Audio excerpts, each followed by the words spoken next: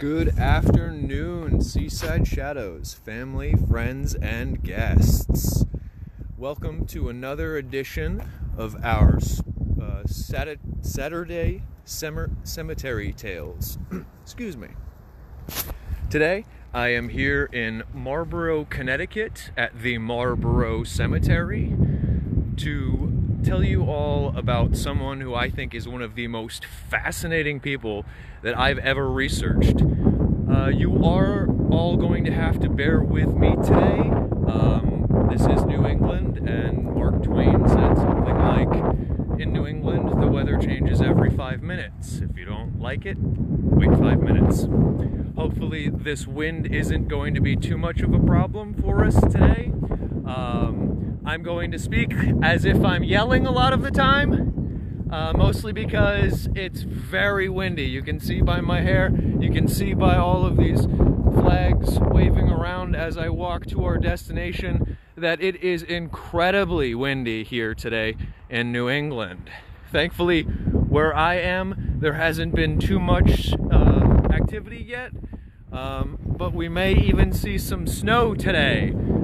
Now, I don't know if you guys can hear that, but that is a lot of wind.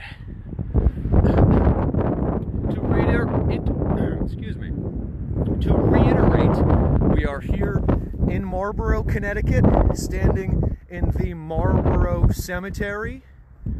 It is not a very large plot of land, but we are here to talk about one of the most fascinating characters that I think I've ever researched in my time as a historian. I was so excited to find out that he lives so close by. It's actually only 10 minutes to my house down that road that you see there.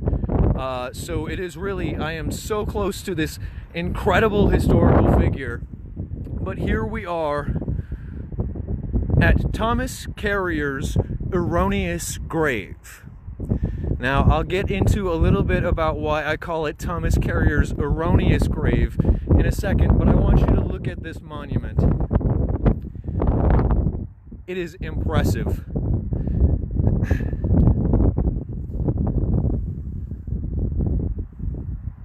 Now, Thomas Carrier is a fascinating figure. And I keep bringing that up, but once I get into this tale, you're really going to see why he was so fascinating. And the mystery about him started at a very early age and continued until well into his 100. Yes, that's right.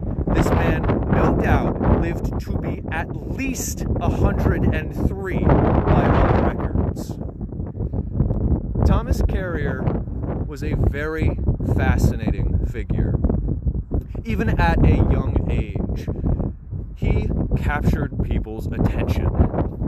He was born a Welshman in anywhere from 1626 to 1630. You will find with Thomas Carrier that nearly every single one of the dates in his life can be disputed, has been disputed, and is mysteriously unknown. Thomas Carrier was a physical specimen. He was so impressive that he stood at, by all records, and this is from both Colchester and Marlborough town records, that he stood at 7'4". I'm 6'3". If you took a foot and added it onto my body, I'm about the same size as his stone here. If we took about another foot and added it onto this stone, onto my height, you're looking at about what Thomas Carrier was.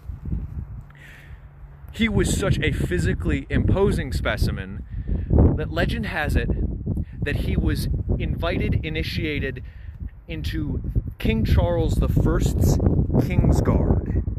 He was a very highly reputable warrior, apparently. Now, when he did serve King Charles, this was under a period of great tumult, of very political rife times. It is said, even, that Thomas Carrier was the one who carried out the execution of King Charles. You see, the regular executioner refused to behead the king, knowing that perhaps this act would follow him. Now, there are disputed reports as to whether or not he is actually the person who executed King Charles I. But what's known is that he was at the very least involved. It is thought that it is for this reason that Thomas Morgan, his original birth name, moved to the States. Because eventually King Charles II, King Charles I's son, would come into power, and he would pardon all but those who had taken part in King Charles I's death. Thomas Morgan would definitely not have been pardoned, especially if there would have been rumors that he himself had held the sword or the axe that had actually executed King Charles. And so Thomas Carrier would move to the States. And it is said that he arrived at the States somewhere, excuse me, I will grab the information. As I said, there are a lot of conflicting dates in Thomas Carrier's life. But it is said that he moved to America somewhere between 1664 and 65. When he moved to America, he moved to Billerica, Mass. And it is reported that he was a very unsettled person when he moved here, and would constantly move back and forth in his early years in America to Billerica and Andover. It is there in Andover that he meets the love of his life, a very well-known historical figure in these parts, Martha Carrier. Now, if you're not familiar with Martha Carrier, she is one of the most infamous witches that was killed in the Salem witch trial. In fact, as I said that, this plant behind me moved as if someone had kicked it. He met Martha Carrier in Andover, and they very quickly fell in love. Martha was from a very good family, and they were well respected. However, the rumors that Thomas Carrier had been involved in regicide, in the killing of King Charles I, followed him even to the States.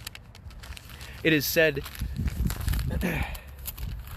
that while in Billerica, those that lived there found out about his regicide. It is perhaps for that reason that they were banished. There is record of the family being banished in 1676. However, a question remains. Was it because of the regicide, or was it because of the fact that the family had just come down with smallpox? Unfortunately, smallpox was prevalent at the time, but the times being what they were, whispers of witchcraft spread. As smallpox ravaged the Carrier family, 2 of their children, just born, passed away. As they continued their fight against this disease, Martha took care of the family. It did spread to her extended family, and rumors are that the Carrier family was run out of Billerica because of smallpox. They landed in Andover, where they ended up settling for quite some time. Martha took care of her family there, and thankfully for them, but perhaps forebodiously, unthankfully, none of them died of smallpox. But the community got sick where it hadn't been before. They were thought to have brought smallpox to this small community. And therefore, the local suspicion that was in Salem began to leak to Andover. And 13 people soon passed away. Oh, it's snowing now. 13 people soon passed away from the smallpox disease. And because of that fervor in Salem, it got into their minds that this was an act of witchcraft. How else could Martha be protecting the Carrier family? So Martha was the first person accused in Andover of witchcraft. She was dragged to Salem and imprisoned, where she refused to come clean, to confess that she was a witch and was practicing in witchcraft. It wouldn't take long for 4 out of their 5 remaining children to be imprisoned as well. Thomas was never accused of witchcraft, though the majority of his family was. Tragically, this tale, unfortunately, has an element of perhaps betrayal to it. It's not known whether it was coercion or torture, but a few of Martha's kids ended up testifying against her. Now, one account from the prison that the children were imprisoned at states that the 2 boys, Richard and Andrew, were hung by their heels until blood ran from their nose and threatened to run from their eyes. That sounds like very painful torture, and no doubt you could get them to, unfortunately, try to convince the jury that their mother is a witch. Those testimonies, however, were not taken into account by the jury. It was their daughter's testimony, young Sarah, that is said to have, quote-unquote, figuratively put the final nail in the coffin for Martha Carrier. She was one of the witches that was hung in Salem. I cannot say, because I cannot even imagine what Thomas had been feeling during this entire ordeal. The fact that 4 of his 5 children were imprisoned, the fact that his wife had just been murdered, accused of practicing witchcraft. He did remain in Andover for a few years later, but found that the community was not welcoming. He would eventually move to what is now Marlborough. And it is said, excuse me,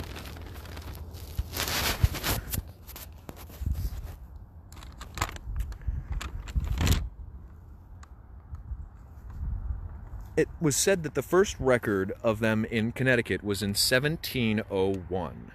And he owned all of what was known then as North Westchester, which would later become part of Marlborough.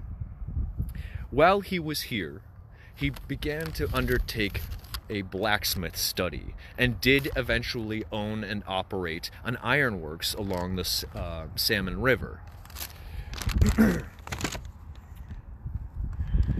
He fought very hard after his wife's death, and you can see the snow is coming down quite a bit now.